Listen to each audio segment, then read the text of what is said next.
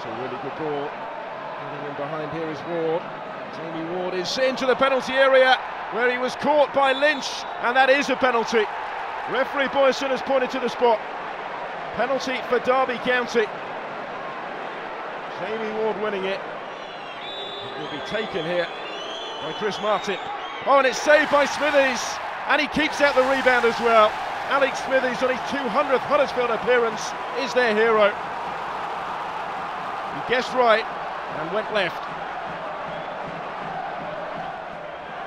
Derby flitting forward again. Wisdom has made good ground from fullback and delivers the cross. Martin in plenty of space, pulls it back for Bryson to score, and the Rams break the deadlock.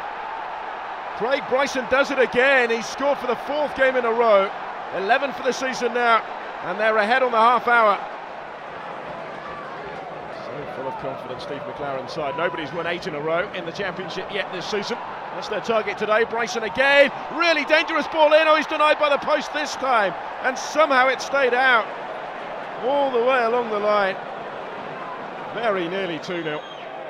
Here's the free kick. Bryson with the ball in. Oh, it's Keane with the towering header, but it's not going to count as a flagger. Michael Keane thinks he scored on his first start on loan from Manchester United, but it's been disallowed. It's a clever ball. Maybe with plenty back to deal with the danger, but that danger hasn't gone away yet. Still too many Derby shirts in the way. Still it keeps on coming, and that didn't miss by much.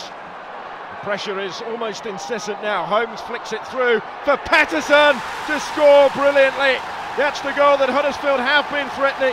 They have their equaliser 4 minutes from time. It's Martin Patterson who's got it with a brilliant finish.